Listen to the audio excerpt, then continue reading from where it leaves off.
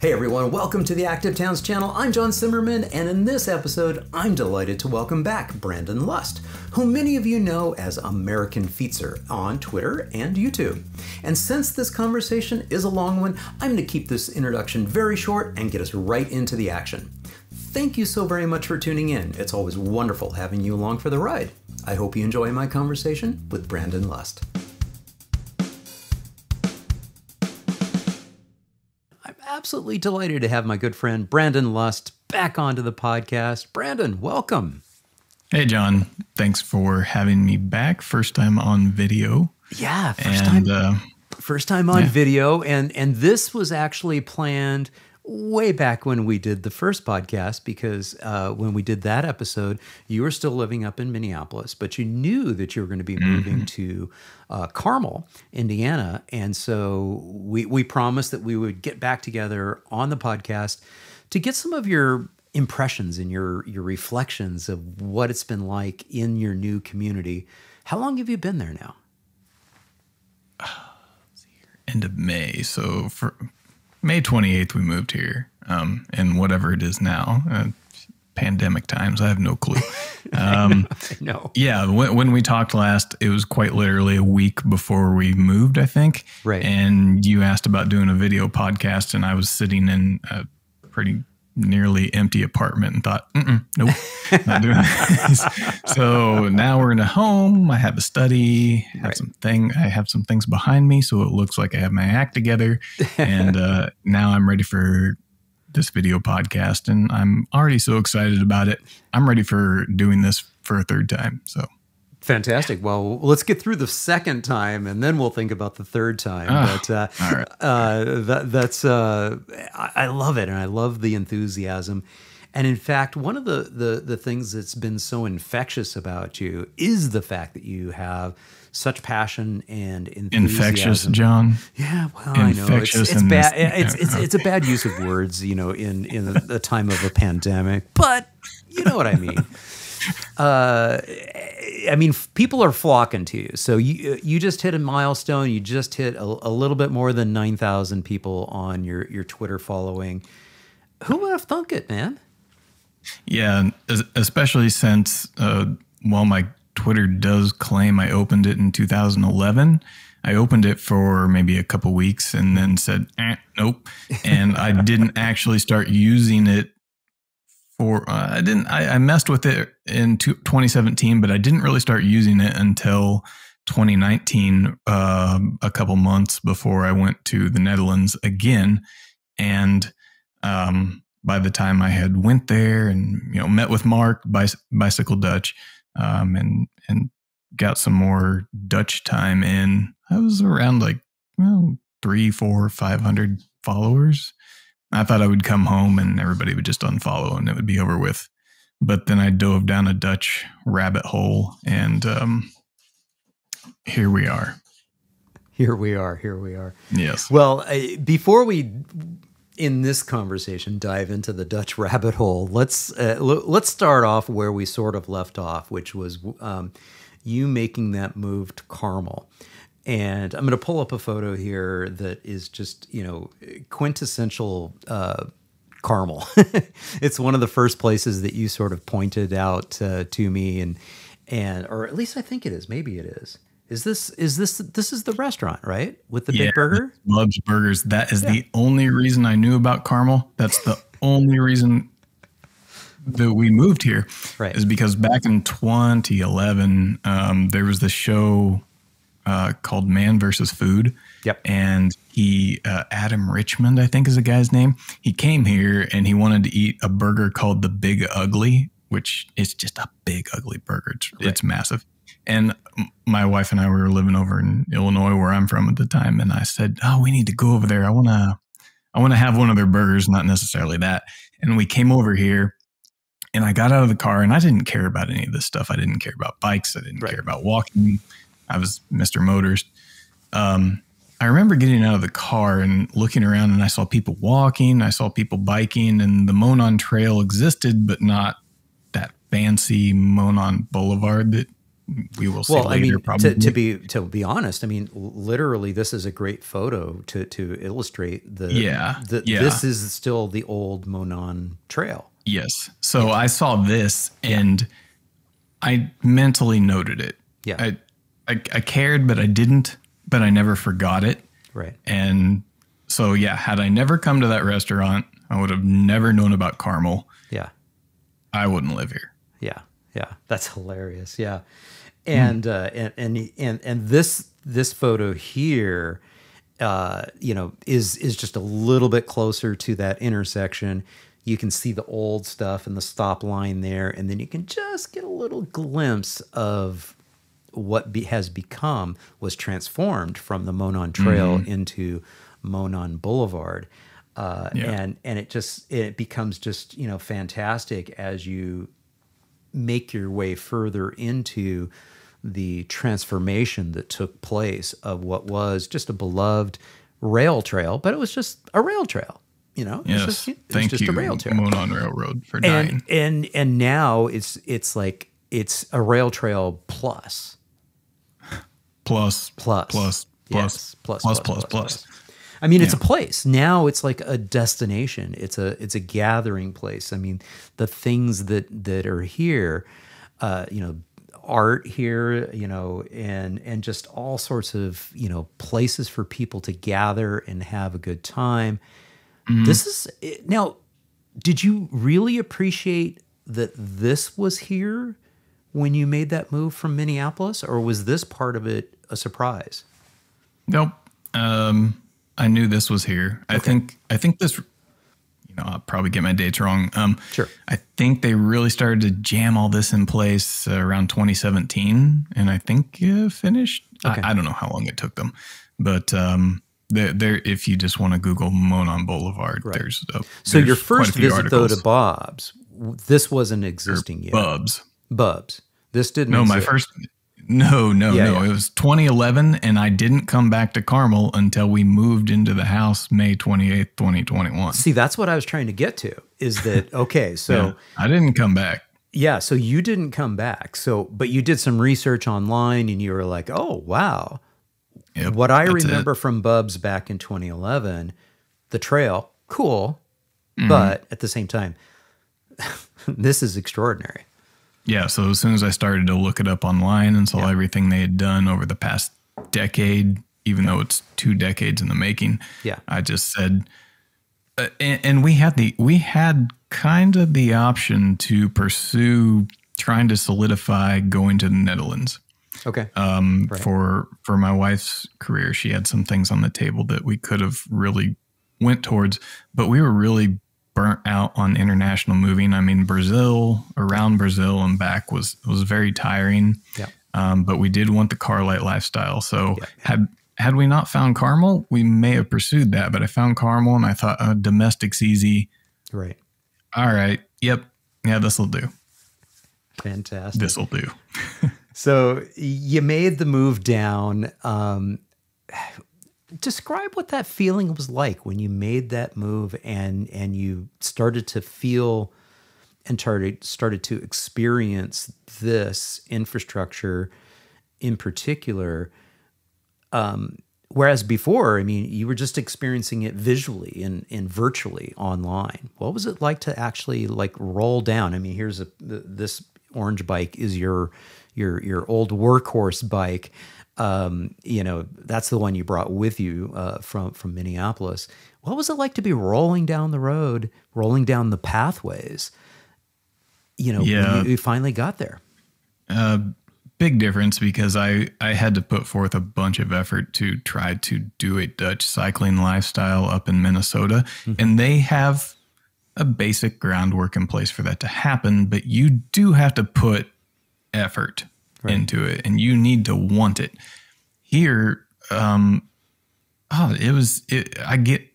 don't know how else to sum it up other than I get on my bike and I go. I don't pull up Google Maps and say, oh, okay, does this look safe? Or, is there bike parking? If I pull up Google Maps, it's just because, I'm new here and I got to figure out how to get there.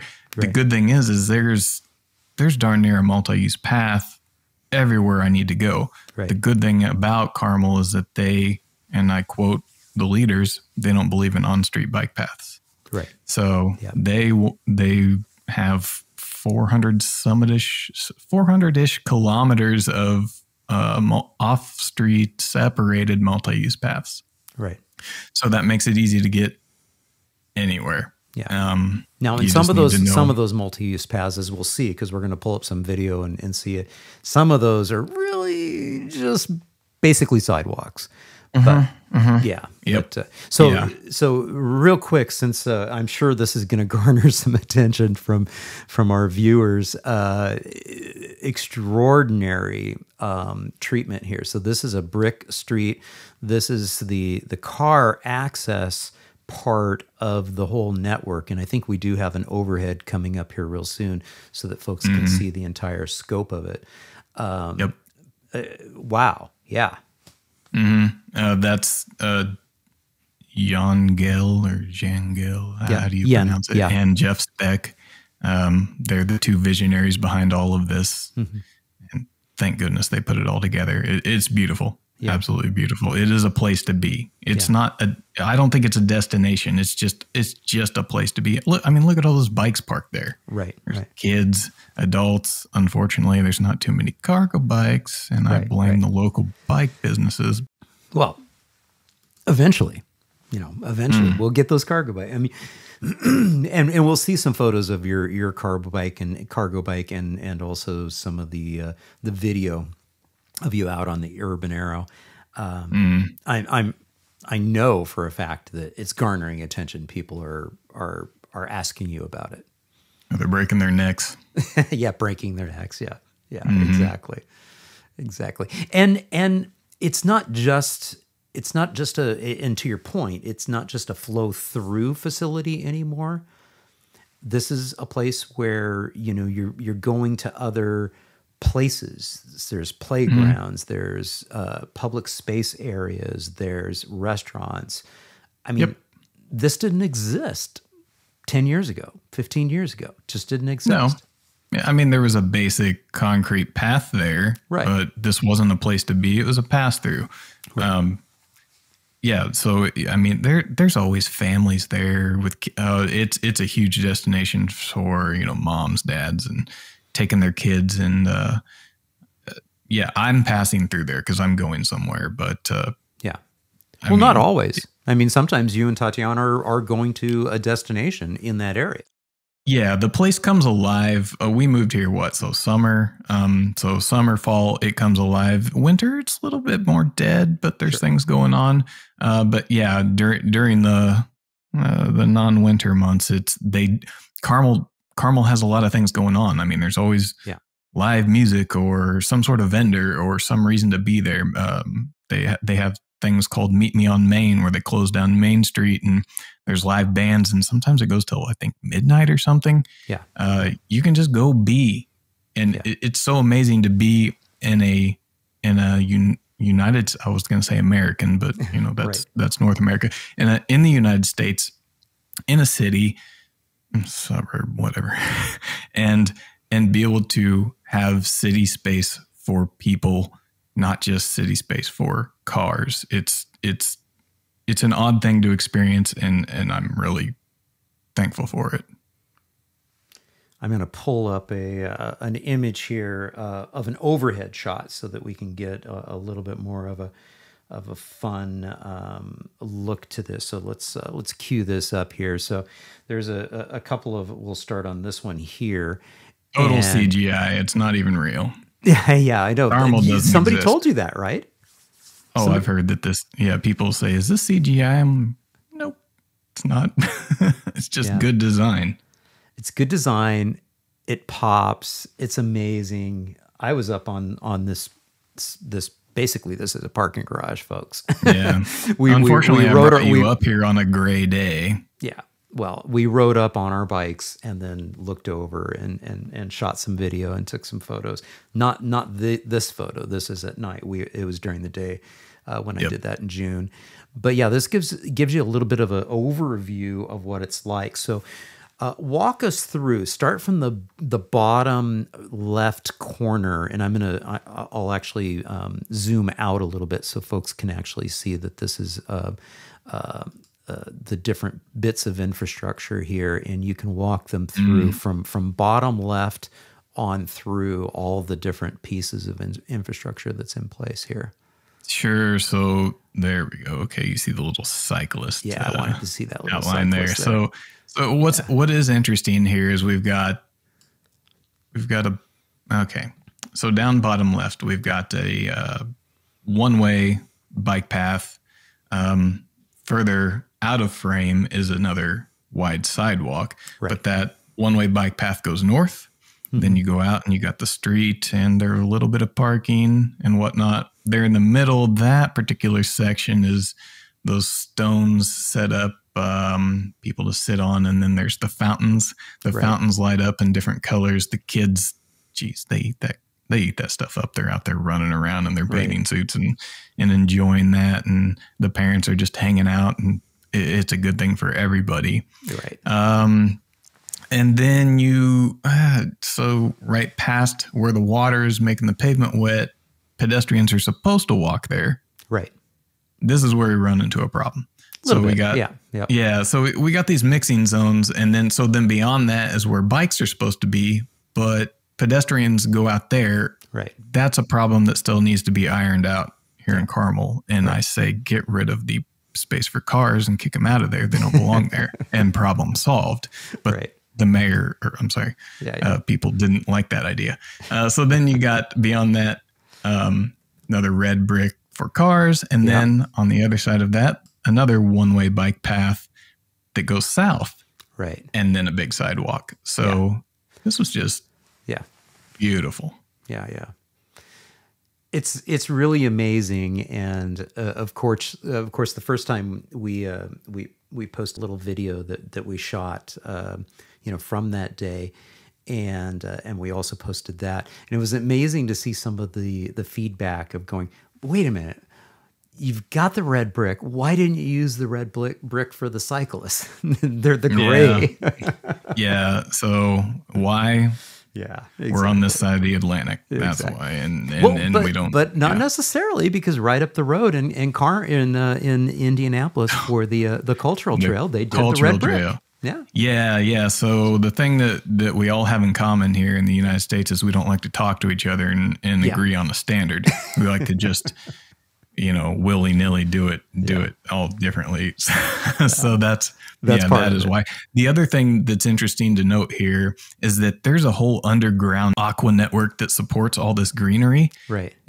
Something Civacell or Civacell. I don't know. It's this really interesting thing to where they can keep all this hydrated feed nutrients into the system, and so that it supports all of the green space that they've incorporated into this. And how does it handle like the downpours? Is this pretty permeable, and does it sink down pretty well? Yeah. So haven't lived here a long time, but didn't take too long to experience ridiculous rain. Right. Every time I've been through here, I don't see standing water. Now I see standing water elsewhere in the city. Sure. But they did this right. I mean, they hit this on the head. I mean, there's, some permeable pavements and other things in place to take care of it. But yeah. Well, and as you'll recall, when I visited you in June, that morning, it had been raining pretty hard. And in fact, you had your umbrella with you on the bike. So, Yep. Good stuff. It was fantastic, and this next shot really exemplifies some of the places that are conducive to the outdoor life and gathering people from the community. Let me talk about this. Can please, I? Yeah, go for it. Okay, so this is Midtown Plaza. You'll see down here in the right-hand corner thing that says Carmel. They put that up, that Carmel motif recently, I think right before we moved here. And it's supposed to be this selfie board to where people can go and take a selfie in front of it, or, photo in front of it. Like, hey, I'm in Carmel. Right. The irony is you have to stand on a road where there's two-way traffic. So note to Carmel, fix that. But on the other side is a huge television. So they normally have some interesting things going on there. They have like a video reel talking about all of Carmel's roundabouts. We're at 140 now, and a bunch of interesting things like that. But what's really nice, I think, that goes on here is this really serves families throughout the week. You don't have to utilize this just on a weekend. They have afternoon movies that get played here, family movies, kids movies. And then there's a surround sound system set up. So they have afternoon movies, family movies, kids movies of an afternoon. There's a surround sound system put in. And so parents can bring the kids down, the kids can play, watch movies there. The parents can order in food or order in drinks or just sign on to the city Wi-Fi and do whatever they want. Right. And what I was saying was that this is a prime example of how your tax dollars can go to work for you and actually get you things of value that benefit you and your family and everything else like that. Again, something else we don't normally see in the United States. Right. And one of the neat things too is, as you mentioned, there's a street that runs right there in front of where that mural is. On the other side of that street is where the bike lockers are, and there's there's public restrooms. There's public restrooms. There's bike lockers. There's an indoor bike facility, and there's repair things that are in there. So just extraordinary. Some of the amenities and the features that were thought through. So. Yeah, water fountains, places to plug in your cell phone and charge your cell phone, everything like that. Yeah, good stuff. So that's Carmel. So I wanted to set the stage with some of the visuals of that, and then give you an opportunity to just kind of like reflect back. Because the last time we talked online here, in the podcast, it was you were getting ready to make that move. You and Tatiana were packing things up and really, anticipating the move. What's it been like? Yeah, so worthwhile completely. Very happy we came here. Again, justified staying domestic. It has. Carmel's not perfect. We still have a lot of work to do here, and I plan on being a thorn in the side of the city to say what you're doing wrong and how we can make it better, but also exemplify what we're doing right. It has enabled car light living. Our car sits in the garage. It gets out once or twice a month, maybe. But it's just made it so easy to live by, in our case, e-cargo bikes. I do have some complaints. The roundabouts are wonderful. We have 140. We're going to have 141, 142 probably this summer. Driving in roundabouts is so nice. I hate intersections. I almost can't stand to go someplace that has intersections anymore. It makes it just feels calmer. But riding a bike and walking on all the roundabouts is better. One problem is that the traffic engineers here in Carmel seem to think that they need to put in some double lane roundabouts in a bunch of areas. And I think that is ridiculous because it just decreases safety. It prioritizes cars. Their double lane roundabouts are put in for cars, not because of cars. So they need to start doing more single lane just to make it safer for people. My wife gets to a double lane roundabout, gets off her bike and walks through. She says she does not feel safe. And that should be the metric. So if somebody can't cycle through a roundabout, they have to get off their bike, then you're not doing your job right and you need to re-engineer the road. Good news is with all those double lanes, we can take a lane away.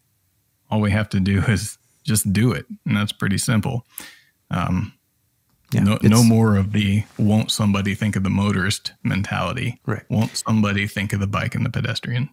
Well, it's redefining the space. And just to be clear, when you're saying that, navigating the roundabout, you and Tatiana are not trying to navigate through the roundabout. You're trying to use those side paths and the bike and pedestrian facilities just to get across the non-roundabout portions of the roundabout. And to your point is that the engineering has been such that it's prioritizing the through movement of motor vehicles, the fast through movement of motor vehicles, and therefore it's difficult for the drivers. Even if they wanted to, it's difficult for them to even, be able to understand that, they need to be able to yield to all of you in the quote unquote crosswalks in those areas. The design is such that it makes it difficult for them to even quote unquote follow the law. Yes, the law is that they do not, and this is state law, and this is what curses all the United States state laws pretty much. The motorist does not have to stop at a roundabout crossing, for example. If they see somebody waiting to cross, they are supposed to yield if the person is in the crosswalk, whether that be an intersection or a roundabout. So basically, you have to say, okay, I'm going to put my life at risk to get on the right side of the law to where that they have to stop and yield for me. So, for example, the mother pushing the stroller has to push the stroller out into oncoming traffic to be in the right of law so that motorist stops. It's a problem. And there's, from what I've heard, and I'm not going to point fingers or say this for sure, but I know that by default, the mayor in Carmel wants single lane roundabouts. It's his traffic engineers that say, oh, but Mr. Mayor, we need a double lane because of this or that or the other. Well, to that I say, those traffic engineers need to get out of their SUVs and ride a bike or walk to work a few times and, reevaluate the decisions that they're making, because it's going to kill somebody. And, to support level of service for cars, no, that's not good. So the more double lane roundabouts that go in here around Carmel, I start to think those traffic engineers need a new job, because it's making good design intent really hostile for people just to support throughput of cars, level of service for cars. Right. Well, I'm glad we got that out of the way, because, of course, roundabouts are really what has put Carmel on the map, in the sense of the fact that they did double down and do that. I'm a huge fan of roundabouts, but I'm a huge fan of roundabouts designed properly. Just like in my most recent or a recent episode that I did with Leonard Naut, we talked extensively about how to do roundabouts properly so that they encourage slow speed, so that they encourage prioritization of the I would more love for the vulnerable. city of Carmel to hire Mobicon and Leonard and his team to come in here and give it couldn't cost that much money, and it's not like we don't have any money here, to come in and they will give the city of Carmel an evaluation of what we've got and their 2 cents and how we could make it better. I mean, please. So one of the things that you did, I'm going to shift gears here, because it's a good time to shift gears to one of the things that sort of bit you hard once you got there, because you did find yourself like doing lots and lots of really cool trips, everyday functional utilitarian trips. You did the same thing in Minneapolis when you were there, but you really got on board with it here. And then along came, a new addition to the family. And so what the heck COVID happened wave here? Number 3. Yeah, exactly. Yeah. So no, quite literally, we thought that, okay, the world's going to get better, and then it didn't. Yeah. And so I just said, well, we don't need a travel budget again. And by the way, we're not doing frivolous travel. I mean, half our family's in Brazil and everything like that. But I just said, well, let's just take that money and reinvest it in our domestic life. And here we are with peperduur, which means pepper expensive in Dutch, because this thing was pepper expensive. And I'm not going to explain pepper expensive. So I know what you mean, and I'm sure most of the audience kind of understands. And if you don't understand, just Google it. Pepper expensive. For those who don't know what we're looking at, this is an Urban Arrow. Tell us about the Urban Arrow. How did you come to settle on this particular SUV of the cargo bike era? Yeah, so I am a work cycles ambassador through and through. I love them. Best Dutch bikes, hands down. Yeah. However, I did need a Bakfiets that I could just get parts for quickly, have serviced quickly here in the U.S. I mean, you know, you roll into a U.S. bike shop with a super Dutch bike and they're like, what is this? You know? And so that's why I didn't buy the work cycles Bakfiets. So I went with this, again, just for serviceability, parts and all that type of stuff, and to add more utility. But the main motivation for even getting it was that my wife and I had found ourselves wanting to go places by bike, but be able to have a conversation and enjoy things together while making that trip. Mm-hmm. And if, you know, anybody knows anything about United States bike infrastructure, it's that riding side by side is almost impossible because they're so narrow and you've got cyclists coming one way and the other, and you got to get over and you can't talk to anybody while you're going somewhere. Right. So I just got it because I wanted to be able to shove her up front and she could ride stress-free because, I mean, she's not like everybody else who's super confident on a bike. But we can go places together and we can just talk and look at things together. And that was the point of getting the Urban Arrow. And so she rides up there, she's comfortable, and it turns a lot of heads. Yeah. Yeah. Well, I have a secret to share with you here. I've already interviewed Tatiana, so really, yeah. So no idea. I've got her story already documented. So she shared a whole bunch of secrets and all of that, and good stuff. But one of the cool aspects of this, obviously, you've got it looks like some 5-gallon paint cans in here. It looks like you're getting it off to the recycling center. But yeah, she actually fits there. She jumps into the front, and she's little smaller than you, a little shorter than you. She can Everybody fit inside. Is. Yeah. Everybody's smaller than me. But and I gotta go back to this shot. I mean, what a great shot from the fall. Beautiful. Mm-hmm. Mm. Yeah, I'm sorry. I mean, you can take a lot of car trips, but you have to go seek out a drive like this. Yeah. I don't have to seek this out. This is just part of my route to go to another part of town. Right. And I mean, physical activity does something for you mentally. It's beautiful. Yeah. Good stuff. Good stuff. So one of the things that you've started to do recently is produce some videos about, everyday types of trips. Talk a little bit about what sort of motivated you to do that, and while you talk through that, I'm going to actually play a video in the background while you're sort of talking about that, because you had mentioned to me that this is actually one of the videos that was most influential to you. And so this will just be playing in the background. I'm going to turn the volume down on it so that it's not distracting for us. It's a very Zen-like, footage that's sort of happening in the background. And oh boy. So, first explain what we're looking at, and then transition into some of the footage and some of the videos that you're starting to shoot these days. And I'm going to actually adjust this so that we can see the logo in the corner here. There we go. There you go. Perfect. Yeah. So I will say that this is not necessarily related to what I'm doing with videos. Okay? Yeah, it's a different style completely. Yeah. Yeah. So this is one of my. This is fuel that keeps me going. This is and Tomas, if I butcher your last name, I'm so sorry. He'll forgive Schleifer, you.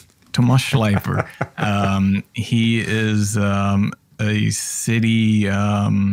He captures cities with his camera, and he's mainly based out of Amsterdam.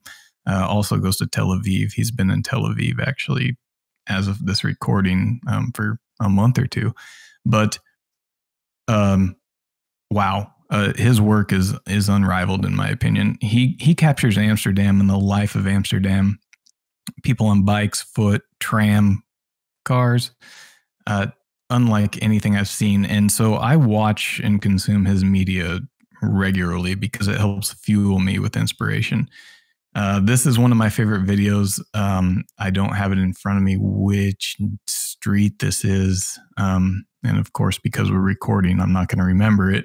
But this is just a, I don't know, 12, 13, 14, 15-minute video where you can just watch, pay attention to all the details. You see something unfold. He does a lot of things like this. He cycles through Amsterdam. He takes photos. He does where he stays in one place and just captures a street happening, and seeing how cities can be designed. And so that, you know, car culture isn't dominant and there's other ways of living, seeing all this life. This is what brought me into doing my advocacy in the first place. This right here is the only reason that I'm here now, because I saw this in the Netherlands. I experienced it. Without that, I'd be driving an F-350 diesel and voicing my opinion against bike lanes. This is just beautiful. This is living. This is what a city should look like. This is life happening. So, and to be clear, I'm going to jump in and just say this. To be clear, it wasn't specifically just these videos, this type of video. It was the fact that you and Tatiana had the opportunity to go to the Netherlands, experience it, and that was your true aha moment. And folks, we do talk about that extensively in the first podcast episode, last year. So we don't have to go through all of that and rewind to all of that, but that's really what planted the seed. I get the sense that this video is, and one of the reasons why it's such a favorite video for you is it brings back that memory for you. Yeah. No, I didn't know about Thomas until after that trip and diving down the rabbit hole. But this is just one of my favorite pieces. So I love all that, and I can't duplicate his work, but I have started making some videos here in Carmel, not like this, but maybe I'll do something similar on an amateur level. But mine have been just mounting a camera on my hat and going for a ride to do typical everyday errands, whether it's a grocery store or somewhere else. And I just quite literally started that series, so we'll see where it goes from there. But so this Thomas Schleifer is just he just helps keep the fire going, especially with the pandemic keeping me out of the Netherlands for over 2 years now. It starts to fade. The United States starts to beat you down. I have to keep consuming this media to keep going, and thank goodness for his work. Well, what I love about it is it's so Zen-like. Like I'm saying, you could just, it was wonderful just having that on in the background while you were talking, because there's just that rhythm. It's like the ballet of the city movement, and it's just so super cool. So let's pull up a video, of your sort of your experiential, stuff that you're working on. What I really want to do is, and I didn't notice this and realize this until today, but you have a 3-minute long video from 7 months ago, from when you, in fact, just before, it was like a few days or weeks before, a week before I came to visit you. I don't know if you knew this or not, but or know this or not, but that 3-minute video is one of your most watched videos of all time. Did you know that? No. You have to know that. Oh, that thing. Yeah. I can't remember what account picked it up. Some Twitter account picked it up, and she retweeted and said, I don't remember what she wrote about it. Yeah. But all of a sudden, boom, it drove a whole bunch of views, and good. I mean, I Yeah. don't care about the eyes on me. I just care about more people knowing that this exists in the United States and that you can build stuff like this with money rather than another lane for cars. Well, and what's great about this, given what you're doing right now, the type of work that you're doing now, is that 7 months ago, you did a little bit of that. You did even probably before you even were like really contemplating it and thinking hard about it. You just went out and did it. And again, it's one of your most watched videos that you had. It's gorgeous. It's wonderful. This was shot just in the week or two before I arrived to visit with you. So it's got that spring, like early summer sort of feel. This is in May, and I came to visit you in June. And I mean, what a great feel. Yeah, I mean, Monon Boulevard is. I could even say, sure, it's a little bit over the top. Sure. It doesn't all have to be like that. I mean, I don't need my entire city looking like Monon Boulevard. That's fine. It's beautiful to have, but it does remind you of the Netherlands in a way that you're just like, oh, this space was made for not the car. Right. And so we can have this and then like Monon Boulevard light and light and light. As long as when you're in a space and you're trying to go from one part of a city to another, you feel like you belong, not that you're fighting for your life to get there. Right. Yeah. Yeah, absolutely. And, I wish I had realized that video existed, back when I posted the video that I shot in June, because some of the people were like, where are all the people? And I'm like, you don't understand. It literally was like raining cats and dogs, that morning when I went to go see you. It was no big deal. The same thing happens. You can still, take a shot and say, where are all the cars? It happens there too. Exactly. Yeah. You can always do that. You can always come up and say, yeah, exactly. But so more recently, you've started to create a couple of different types of experiential things. One of the things that you did is you went out and shot some of the holiday lights and things of that nature. And actually, I requested that of you because I knew that we were going to be recording this.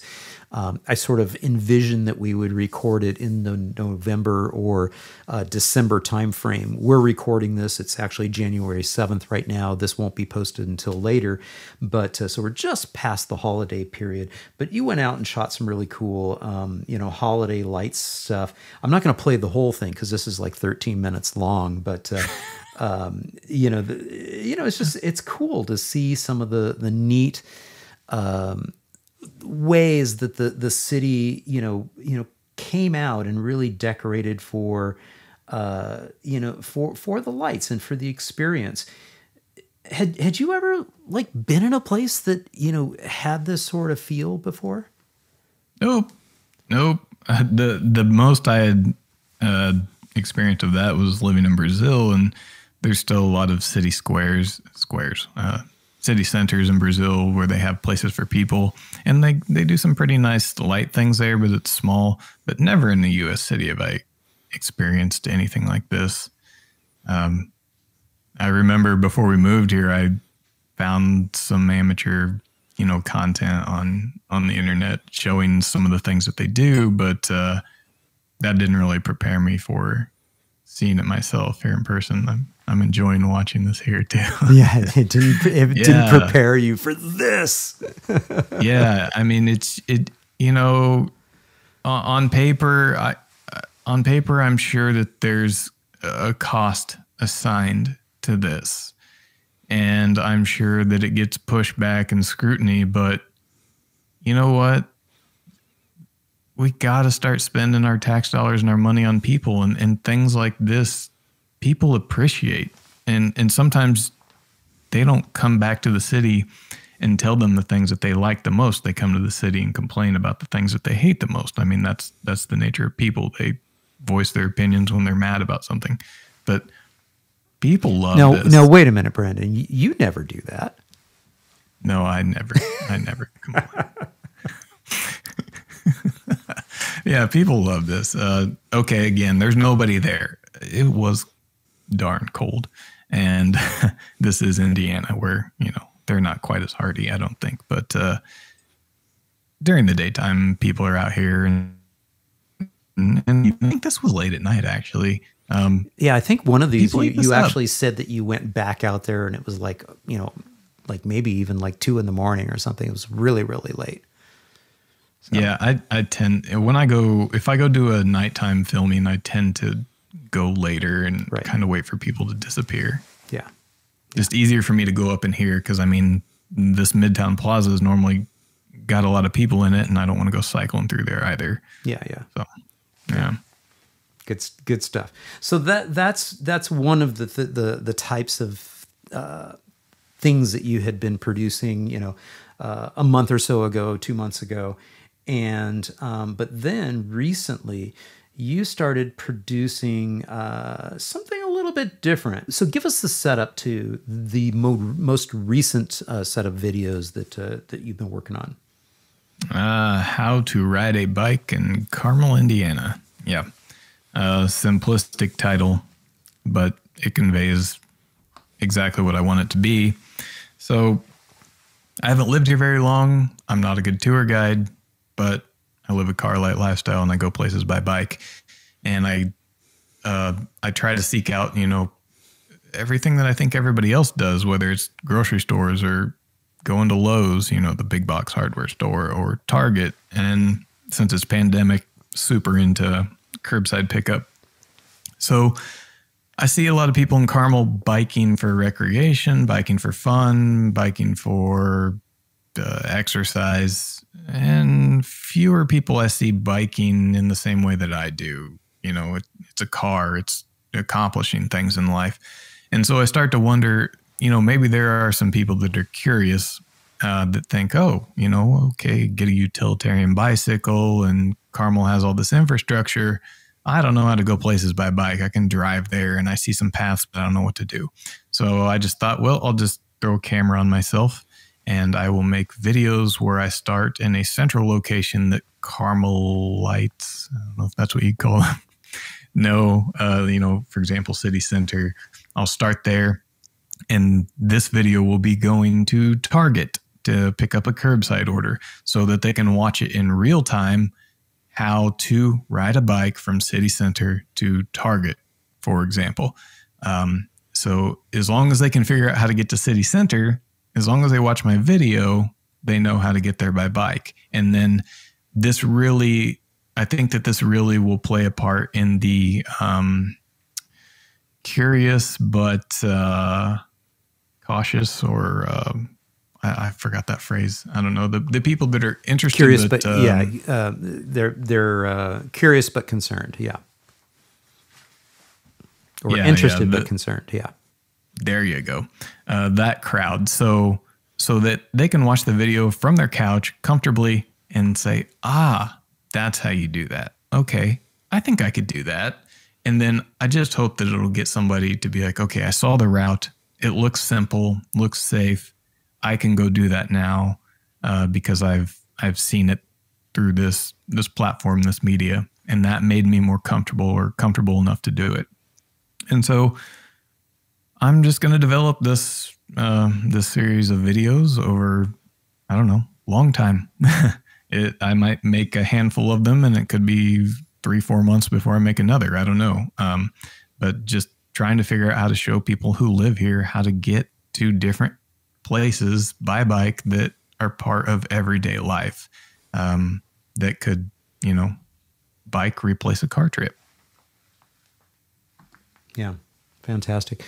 Have you received any feedback yet from folks in Carmel that have seen some of your work?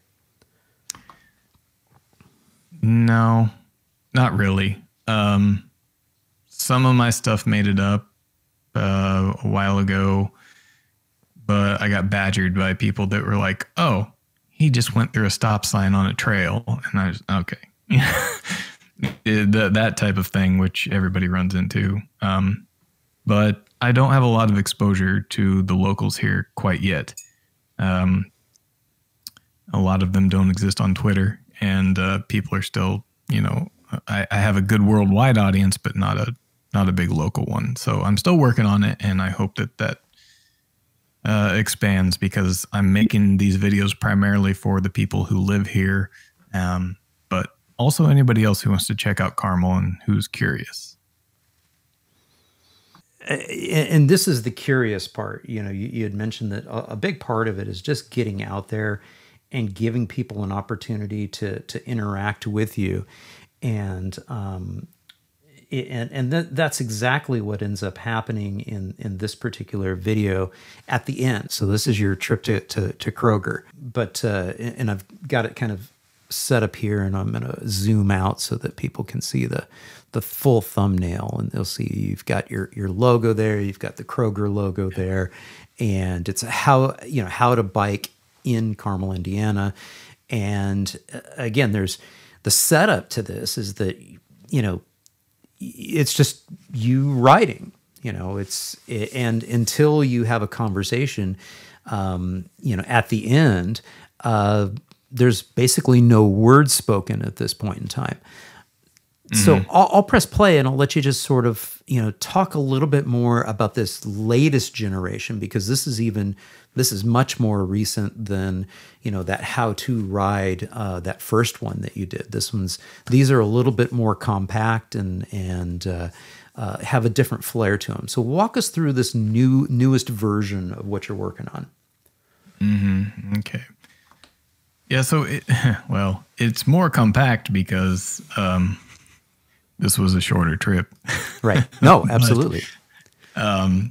Yeah. So I'm starting to rethink how I want to do it. The other video where I was going to Target, I started from a different point, but this little area right here on Monon Boulevard, I think everybody local can identify with. So I thought, okay, I better use this central area as my starting point, because that'll speak to more people. So yeah, I just I took off from here, and I have made quite a few videos in the past where I just take a real-time ride and I talk, because I guess I'm pretty good at just talking to myself and thinking that other people might find it entertaining. But I also think that being a bit of an instructional video to help people, I should just keep my trap shut, let them, you know, see what's going on, observe what's going on, take in time moving as it is, and not, you know, be distracted by any nonsense that I'm spewing out of my mouth. So, yeah, here I am just starting there at Monon Boulevard in the center near that colorful sculpture, and heading towards Kroger.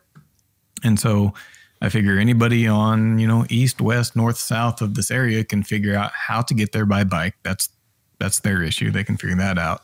But once they get there, they can see a route to get to Kroger if they want to place an order online, or just go to Kroger, park their bike, and go in.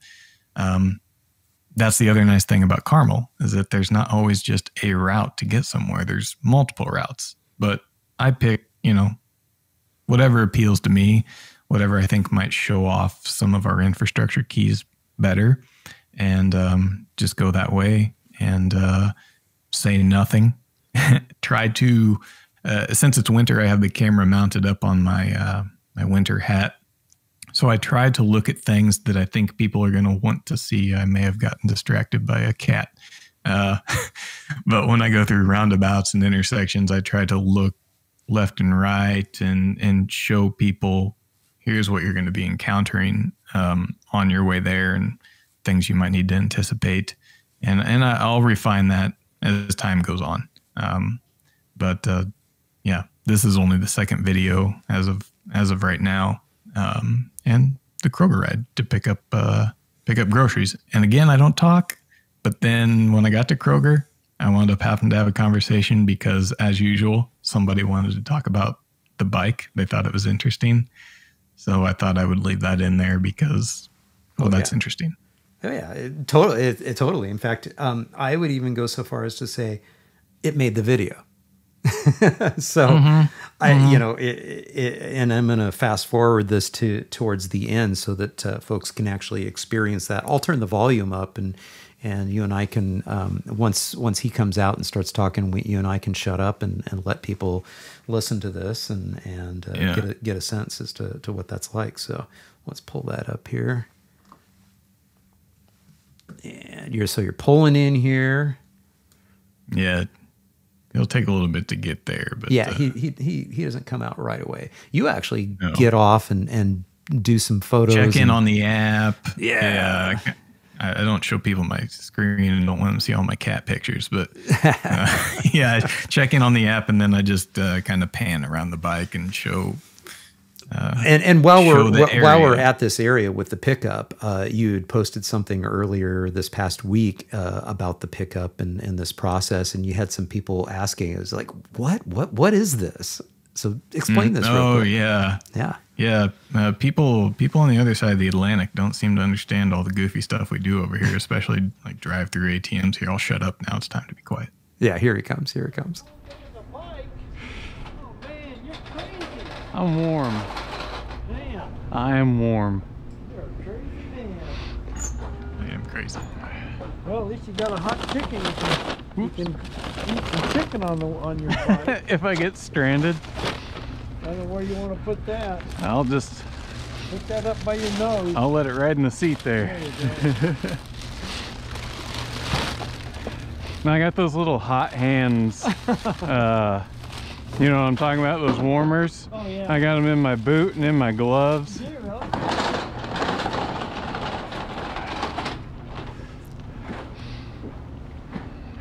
What a nice guy. We actually had a conversation for about 2 minutes, but just for the sake of privacy, I thought, well, I'm going to cut that out. But I cut it out. But he had all these questions about the bike, and it's typical. It happens all the time. Yeah. And he was an older guy.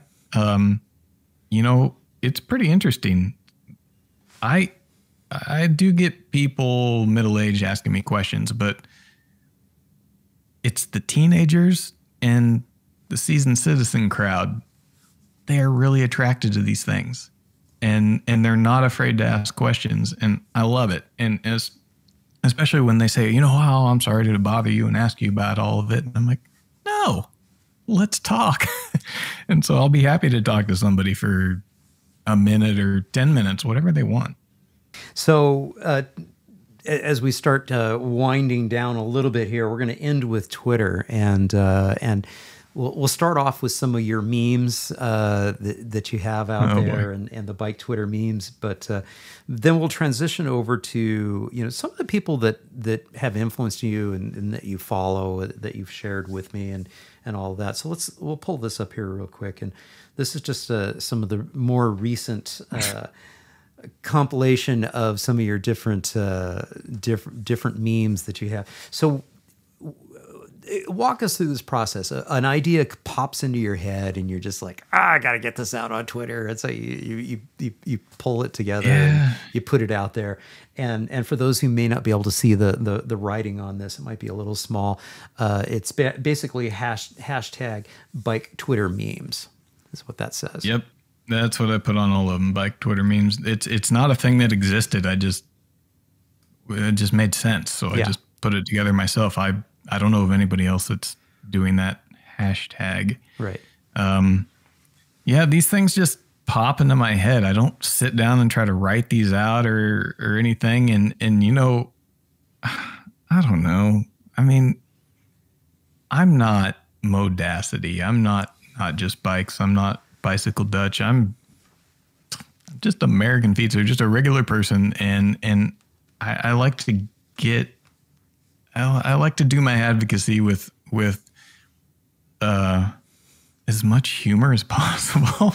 And I think that these memes, I don't know, they convey a point, but they also allow you to laugh and enjoy what we're doing here. So quite literally, most of these things are just me bored, flipping my phone open, pulling up the meme generator and looking at the templates, and then I I had this thing that where you can fill in examples so you can understand a meme. Right. And I'm like, ooh, I think I could rewrite this so that it's kind of funny and it applies to the topics I talk about. Right. So yeah, most of these are done just like laying in bed or sitting on the couch or whatever else. Yeah. There's no like real thought put into them, but some of them have taken off. I don't know. These resonate with people. And I'm so happy about that. What's funny is you just channeled both Modacity, which of course is Chris and Melissa Bruntlett there in Delft. Yeah, I said to myself, I wasn't gonna pull them into this. They have enough attention. Well, and you also pulled in Jason Slaughter with Not Just Bikes, and so, but both Jason, has done a video about noise and pollution. In fact, he primarily did that video because Chris and Melissa have an entire chapter in their book about noise and the fact that cities aren't inherently noisy. It's cars that make cities noisy. And so that's kind of the meme. Let me just say so that it's those people that are so smart, so professional, so good at what they do and teaching the rest of us the fundamentals of this whole topic. So I take these things and I learn them and I internalize them, and then I turn them into this stuff. So for those people who are having a hard time reading what this says, I'll let you read the small text that's across the horn there. Yeah, so I mean, you see the photo, but across the top it just says noise pollution, air pollution, Strodes, and Strodes is thank you, strong towns and Not Just Bikes. Advertising, gas stations, injuries, deaths, speed, power, debt, parking lots, and so on and so forth. And it's like me trying to enjoy life and then cars blasting you with the front horn. And that one took off. I mean, it just resonated with people. They're like, yes, this is funny, and yes, this is very true. So checking a couple of boxes. That's part of it. And I think there's that's why it's so incredibly important that, that we have a little bit of humor, we have an edge to it. It can resonate, it can spread. But it's important not to cross the line into becoming an advocacy or an activist troll. Because once you do that, then you're honestly no better than any other type of troll that's out there. So, and John, this speaks to even people that aren't even in our advocacy realm, because the last one, because something that crossed my mind the other day, which made me realize that for example, as a child, I understood that cars caused these problems in my life, but I didn't understand it. Really. So what popped into my head was I thought about this one time, and it's a video in my head. You know how you sometimes have those things from childhood. I remember riding in a car with my mom out to the outlet mall in this small town we lived in, and it had just snowed, and it was in the winter. And I rolled down the window as we were riding there. I was too young to drive.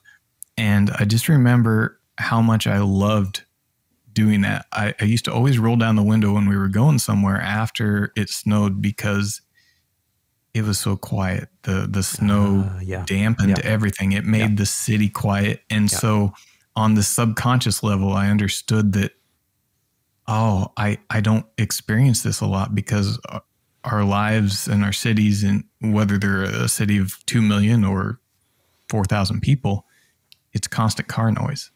And human beings miss that tranquility. So even as a child, I understood this concept without fully understanding this concept. Yeah. Good stuff. We'll scroll down to a couple more here. Just again, various different memes, different styles that you're doing. Some are hit and miss, but yeah. But it's all good. And this is, wait a minute, this is from this one here? No, this is from today. This is from today. Yeah, that was. You were a busy guy today. That one's really meta. That's Yeah. That's cargo bike meta. Yeah, this that is doesn't cargo go with bike everybody. meta. Here, I need to pull this back so we can see the whole scope of it all at once here. There we go. Okay, yeah, that's cargo bike meta. That's great.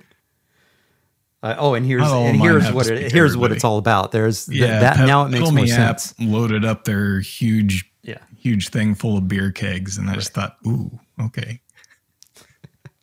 So when the mood strikes, so the mood struck, either today or whenever it was, and you're like, oh, I got to do a meme on this one. This is too funny. We got to do this. How long does it take you to put this together? Minute or two. Okay. Yeah. So by the time the creativity hits, you're just like, boom, I can pull this stuff together. If I see a template that I know that I can write, like I'll either write it once and boom, it's out, or I'll write it twice and then be like, okay, I think that's good enough. And like, I care if it's not, and just put it out there, and it's popular, it's not. And so far people really like those things. And I'm glad that it makes people laugh, because we're in doomsday nowadays. So if I can break your doom scrolling, then I'm happy to do so. Yeah. Yeah. So let's talk a little bit about some of your influences that are out there. So Henrik out of Copenhagen was one of the individuals that you had mentioned was formative for you. Talk a little bit about Henrik here. Yeah. So the whole point of the people we're going to call out here is because, and nothing against all the big accounts, the people that teach me and influence me, like, Modacity, Bicycle Dutch Cycling Embassy, Leonard, is that people know them. Okay. So we've done that. Fine. But I want to highlight some other people that maybe don't have the notoriety or the audience, that some of them do. And that people that I follow, and my follower list, the people that I follow is very short. But when I put somebody in there, it's because they're giving me content that keeps me going and I find very valuable. So, is it Henrik Lundorf? I don't know. The Viking out of Copenhagen. And there is somebody out of Copenhagen who can be quite negative, and I won't bring him up, but Henrik. I won't either. Neither will Jason. Henrik puts out wonderful stuff out of Copenhagen. He's so positive. And I don't know, this isn't necessarily his best tweet, maybe, but it was just one that I thought, hey, I love this. So that's why I linked to it. And he's an inspiration.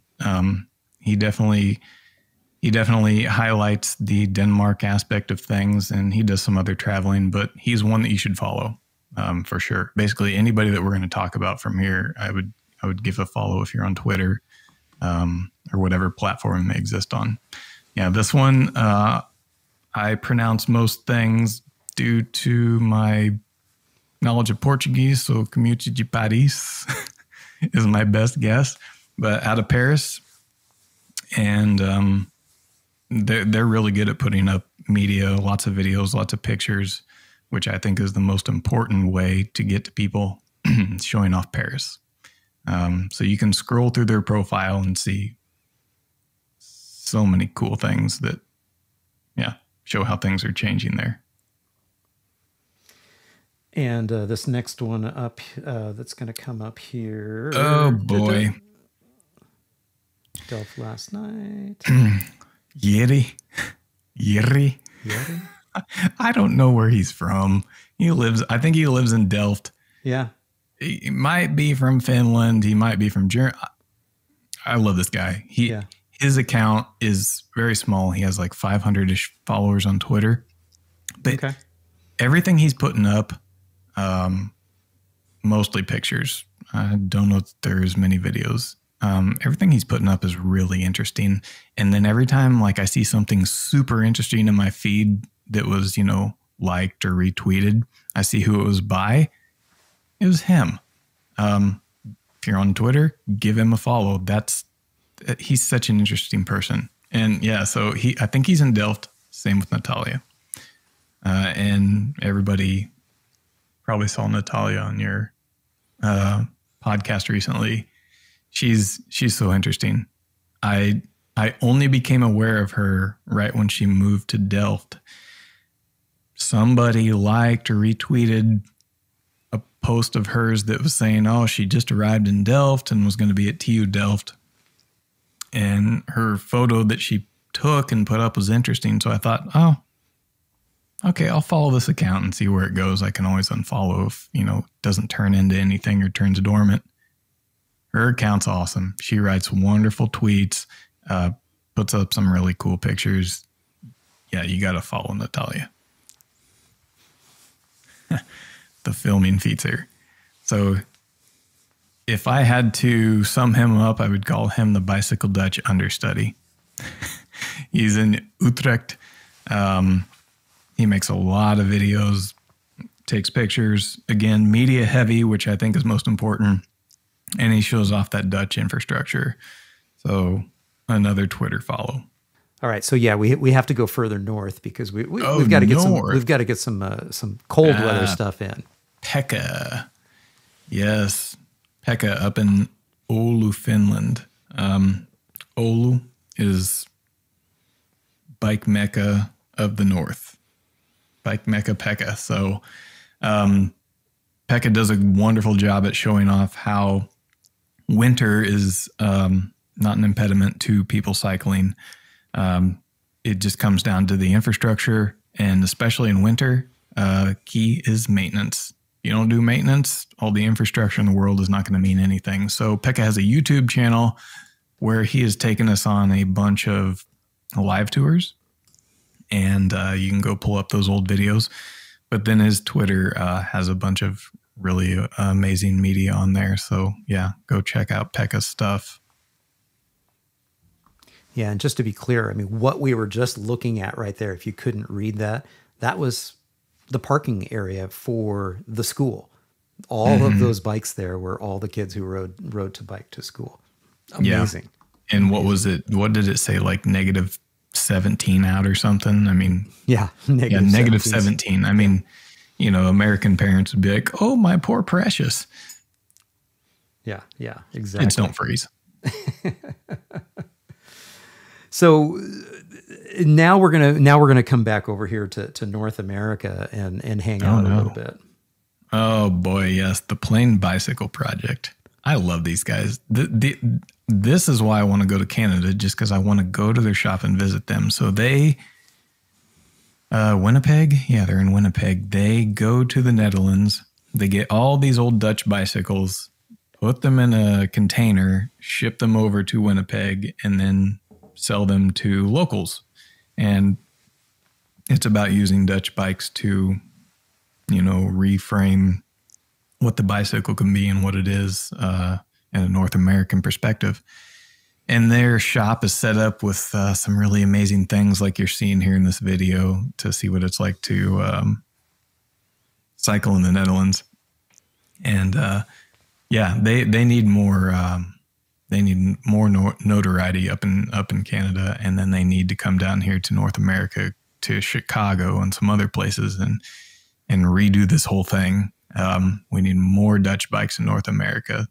This will help reframe the perspective on bicycles if we do more projects like what they're doing. So Plain Bicycle, check them out, Google them, go to their website, go up to Canada and pick one up and bring it home. Yeah, and you know, head on over to the Active Towns website and check out the interview that I did with Erin Riediger with the Plain Bicycle Project, and she has her own podcast outlining. It's a short series of it's podcasts. A wonderful podcast. It's a wonderful. She does a wonderful job of storytelling, and she puts it all together, and just. You know, in fact, we're going to get her back on. We're going to get the folks from Plain Bicycle Program on, because the project is just a tremendously powerful project in the sense that it takes something as simple as a basic bicycle, a plain bicycle, nothing fancy. It's upright. It just gets you from point A to point B. But it also does something. It does something. Incredibly important. Tell us what that is. Yeah. So Erin, I really hope that she can find something to restart that podcast, whether it's just an episode or two. I don't care. It is just so enjoyable. I know it's hard to continue something so niche as that, but yeah, please get that up again. even if it's just one episode. Yeah. All right. Here we are. Now, Dustin. Who's Dustin? Okay, now we're down in America. Dustin is a DOT engineer in Michigan. He's a young guy. He gets it. I mean, he's doing the work. He understands design because, well, he studies Dutch design, but he's trying to figure out how to get it done here in North America, or at least our best version of it here in North America, in the U.S. And he recently imported a Dutch bicycle, so that's all you need to know about him. He gets it, and if Dustin is our future, then we're going to be set up. So give Dustin a follow on Twitter. I don't know where else he exists, if he has another platform, but yeah, he's a bright mind, and we need him. Yeah, good stuff. All right, London Bicycle Cafe. London Bicycle Cafe. So this is a bigger topic for me. So there are some bike shops that understand how valuable Twitter is as a platform. London Bicycle Cafe is one of those. Arlie, whenever she had her shop out in Colorado before they moved, she got it too. But London Bicycle Cafe, they put up so much good content. It's a lot of original content or retweeted stuff that just shows that they want a better future for all of us, and they understand that e-cargo bikes, e-bikes are going to play a massive part in that. So they're on Instagram too, maybe some other things, but I only follow them on Twitter because that's the only place I play around. Excellent content over there at the London Bicycle Cafe. Those guys, gold. Good stuff. I have two comments about these photos that you have here. Is one, fake London. Wow. Jason. There you go. Two, why are these bikes mangling and eating these other bikes? Yeah, so we're just showing the versatility. I mean, we got a Turn Vectron, which is an e-bike folded up, and this is the picture on the left. And the holder on the back of a Turn GSD. Yeah, GSD. So e-bike hauling an e-bike.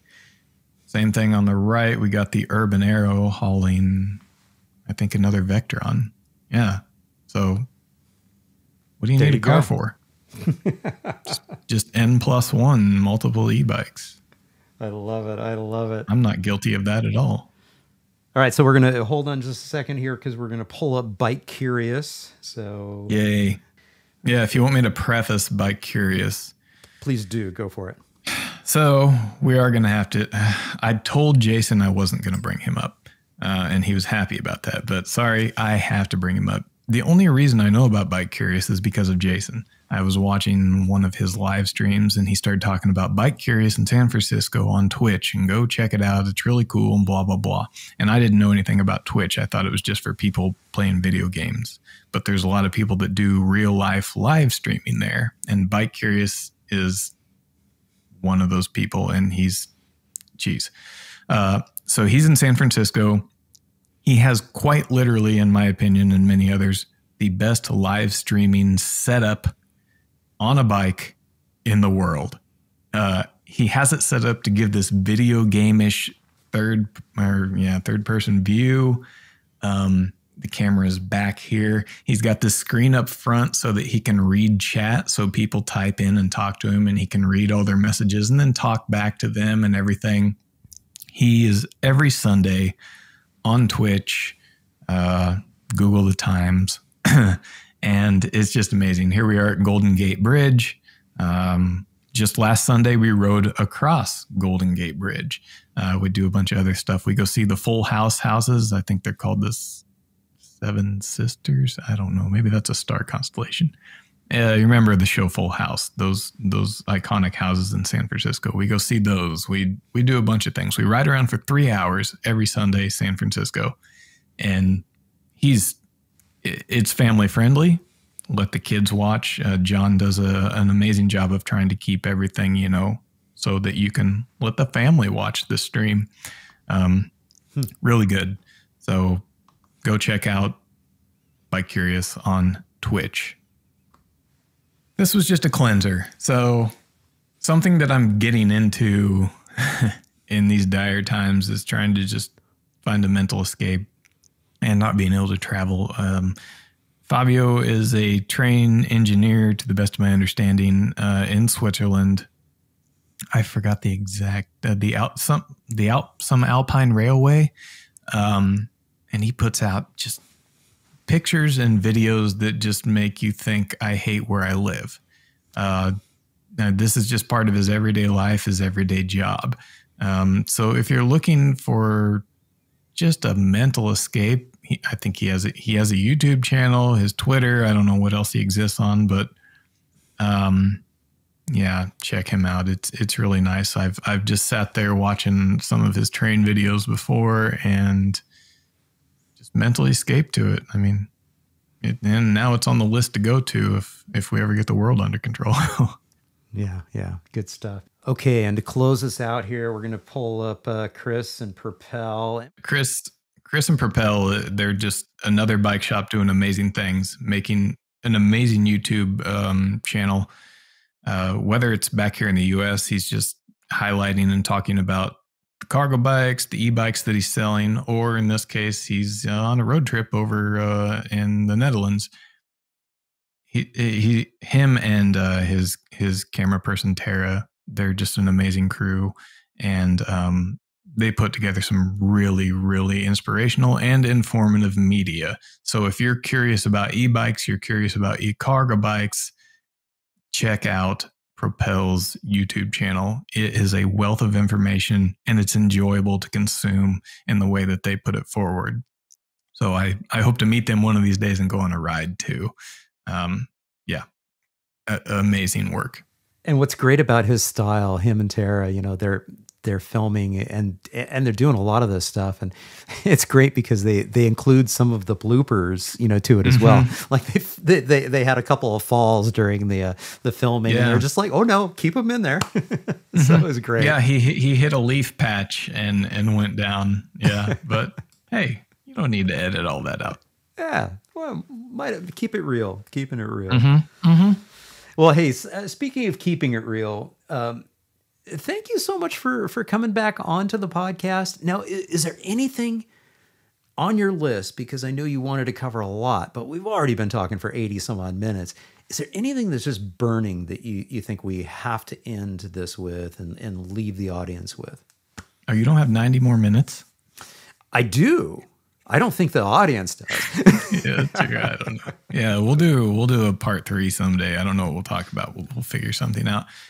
I don't know. I don't really have anything burning to put out there, but I just do want to say thank you to everybody who, watches the amateur content that I'll put out on YouTube, or that interacts or doesn't interact and comes along for my Twitter stuff.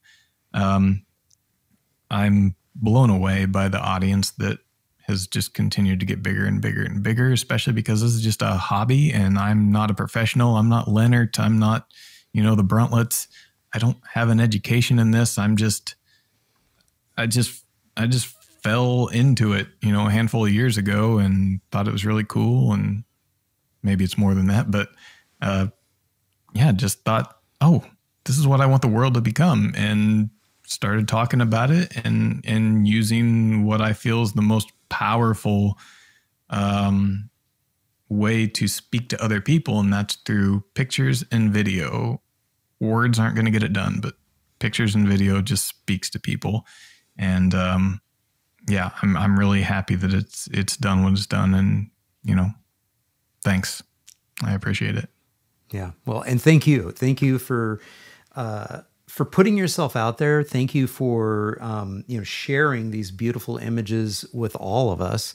Again, 9,000 followers on Twitter. That's nothing to sneeze at. I mean, that's fantastic. You're garnering an audience, and you're getting some video out there. Folks, please subscribe to his YouTube channel. It's a very interesting feel, and I get the sense, based on seeing where your early stuff was and where you're going, it will continue to evolve, and and get better as time. I know mine have certainly, improved a great deal in the 5+ years that I've been working on it. Heck, they've been improving a lot just in the year that I've been doing YouTube. So and I'm going places. I learned how to make YouTube thumbnails the other night. So look out, people. I mean, 1 million subscribers, here we come, right? Absolutely. And John, thank you. You're doing an excellent job. You and I only really connected when you came to Carmel, and I'm glad to have formed a friendship with you. But I've, been watching your platform, especially your YouTube, start to grow, and you put some serious effort and work into preparing for your interviews. It's damn impressive. So thank you for that. It's so easy to talk to you. Whenever you interviewed Tatiana, she said, "Oh, that was easy. That was enjoyable." And yeah, you're a true professional at this, and especially in a topic that is only going to get more and more important, of course, worldwide, but especially in North America, where we need it. We really need it. And what you're doing is going to help us get there. So thank you for doing what you're doing. You're doing an excellent job, and it's going to get better. So everybody, go subscribe to Active Towns. Hit that like. Absolutely, yeah. Well, and it's so funny too, because so many of us that are in this space right now, we're all experiencing a great deal of enthusiasm, and it's great to ride this wave. Because you're absolutely right. There's a sense of urgency. We do need to move forward with these things. There's so many different reasons. It's not just one singular topic or issue. So it is wonderful to see new energy. I feel like I've been doing this for 30 some odd years in the sense that I've been in this behaviorist space for this long, but only the last 15 years, specifically looking at this. And just for me, I mean, just this whole fact that the YouTube platform and the Twitter platform for me really has been just in the last year. Since you and I connected, I've, doubled down and said, you know what, I need to be focusing more on this. Saw you in June, then it brought Jason Slaughter with Not Just Bikes in July, and suddenly the YouTube channel blew up. And I'm like, this is where we need to produce the content, get the energy out there, try to connect with folks that are interested in this, maybe just curious and wants to learn more, and good stuff. Love it. Yeah. Thank you, sir. So sorry, Jason. I told you that we were not going to invoke your name, and I lied. Yeah, we lied. Yeah, he's too good of a character. He likes to say that he's not the advocate, and he's But the reality is the Not Just Bikes channel, folks. If you haven't seen that already, get on over there, take a look at it. He's also going to be out on other platforms as well. Pop on over, see my interview with him from December 24th. Just super, super good stuff. It's making a difference, and all of this is making a difference, and really it's just a matter of embracing folks that do get a little bit curious. And hey, Brandon, thank you so very much for coming back on the Active Towns podcast. It's such a pleasure having you. Yep, thank you, John, and we will do part 3 one of these days when we figure out what we're going to talk about. Absolutely. Well, we'll probably do some sort of a celebration. Maybe after you hit 1,000 on the YouTube channel. Oh, well, okay. I guess, if this is going to be around in 20 years, then let's plan on it. Well, you're narrowing in on 400 now? Yeah, well, we'll see what happens. It's just a matter of time. I'm always happy to come back. And if you stuck around to watch this, thank you. Glad. I hope you enjoyed it. Get on over there, subscribe to his channel, follow him on Twitter if you're not already, one of the few in the world that are not. Thank you very much once again, Brandon. All right. Thank you, John. Whew, you made it all the way to the end. Thank you all so much for tuning in to this episode with Brandon. It really means so much to me. I hope you got a few pearls and nuggets from this chat, and if you did, please give it a thumbs up, share it with a friend, and leave a comment below. And heck, if you like it enough to want more, then please be sure to hit the subscribe button and ring that notifications bell down below. Well, that's all for this week's episode, so until next time, this is John signing off by wishing you much activity, health, and happiness. Cheers.